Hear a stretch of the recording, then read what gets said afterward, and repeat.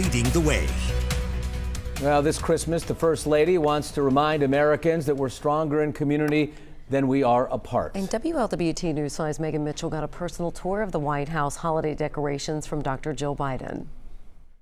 We're actually here at the public's entrance to the White House, and as you can see, it is decked out in holiday decor, and every little detail has a meaning or significance, and the theme is We the People. It was conceptualized by the First Lady herself with the goal of uniting community.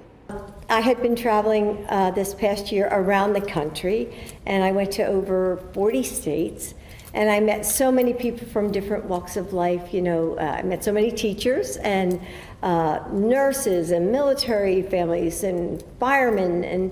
And so when I thought about the theme for the Christmas decorations, I thought, what about we the people? Because that's how I felt after traveling around. And I thought, you know, the White House should really reflect the values that bring us together, that create unity, I think, in America. And, you know, like our faith and our optimism.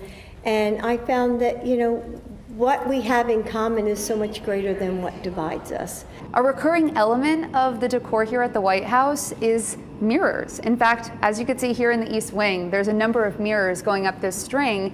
And the goal is that when people come here, they see themselves reflected in the theme of the decor, We the People. Reporting at the White House, Megan Mitchell, WLWT News 5.